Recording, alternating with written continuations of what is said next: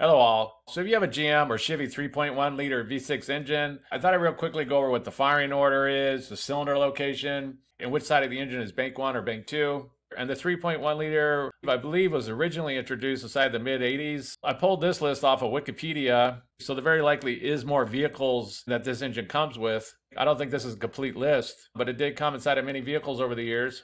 And so to explain this better, I made some different diagrams for this.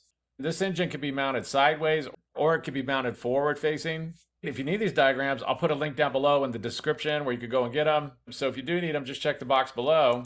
But if your 3.1 liter engine is forward facing, then the cylinder locations when you open up the hood on the passenger side is going to be 1, 3, 5, and on the driver's side is going to be 2, 4, 6. Bank-1 is going to be on the passenger side and Bank-2 is going to be on the driver's side. The firing order for the 3.1 liter is really simple. It's just 1, 2, 3, 4, 5, 6.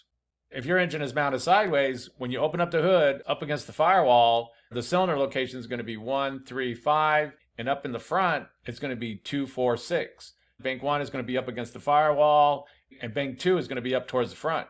And again, the firing order is real simple: 1, 2, 3, 4, 5, 6. And so that's basically it. This video helps you. Please click like.